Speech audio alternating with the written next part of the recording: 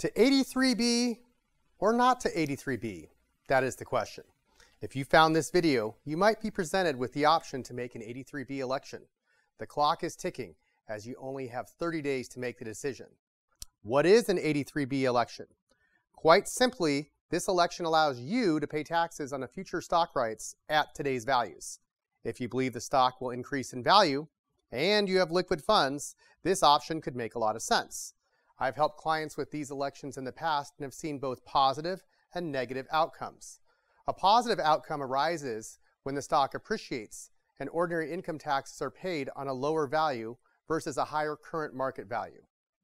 A negative outcome arises if the stock decreases in value. You pay ordinary income tax on the stock options at a higher price than the exercise price.